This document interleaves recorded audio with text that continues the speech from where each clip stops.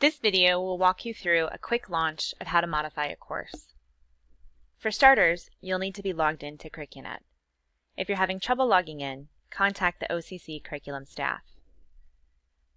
Once you're logged in, select Build Courses from the left-hand navigation menu.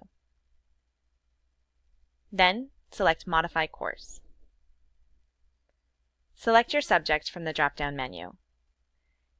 If you need access to a subject that doesn't appear, contact the curriculum staff. Click OK, and you'll see a list of current courses in the system. You'll notice that some courses have a copy icon next to them, while other courses don't.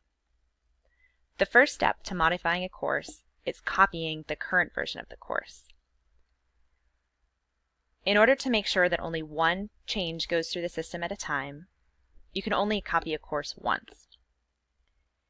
If you need access to modify a course that doesn't have a copy icon next to it, that means there's already a change pending in the system. If there's a change that you really need to make and you can't copy the course, contact the curriculum staff and they'll work with you. For the purpose of this video, we'll modify Accounting 102, which does have a copy icon. Go ahead and click the copy icon. From the next screen, you'll select your proposal type. If you'd like to add a distance ed addendum, or you need to modify something that's already in your distance ed addendum, select the version that mentions distance ed. If your modification has nothing to do with distance education and addendums, select OCC Modify Course. Click OK, and the system will create the shell of your course. What it's doing now is copying all the current data from your current active course and putting it into the course checklist. Again, this is a quick launch video, so we won't walk through every single section in detail. But in order to launch your course, you'll need to make sure that every section of the course checklist is complete. We'll highlight a couple of quick things. The first is in the cover section. Curriculum runs on an academic year, so your proposed modification will always be effective for the following fall semester.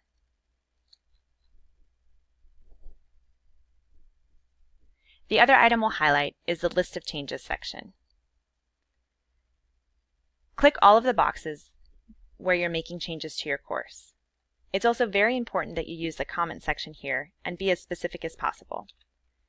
This will let your approvers and the curriculum committee know exactly why you're doing the changes to your course. It's important to note as well that if you're working on a CTE course, these changes will need to be submitted by an advisory committee meeting. Go ahead and click Finish, and you'll be able to continue working on the rest of the course checklist. Now, you don't have to make all of your modifications in one sitting. The course has been saved in the system, and you can always come back to it later. To do that, from the home screen, go to Build Courses. This time, instead of clicking Modify Course, you'll select your subject from the drop-down list. This will show you a list of all the courses you're currently already working on. You can go ahead and click on the pencil button, and now you'll be able to continue to work on your course.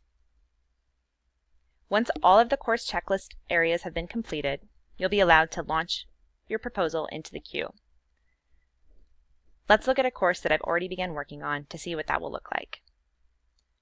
Again, you'll go to Build Courses and select your subject from the drop-down list, which will bring you a list of all the proposals you're currently working on. Click on the pencil, and it'll take you to the work you've already done. For this course, the last thing I need to do is the Attach File section. I don't have any files to attach, so I'll hit Finish. Typically, the Submit button will show up here on the left-hand side of the menu. If all of your checkboxes have been completed and it doesn't pop up, that's okay. Just hit the Refresh button, and now you'll be able to submit your course into the workflow.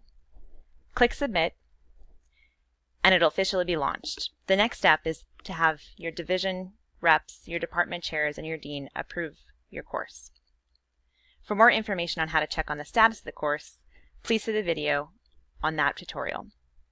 This concludes this CurricUNET walkthrough.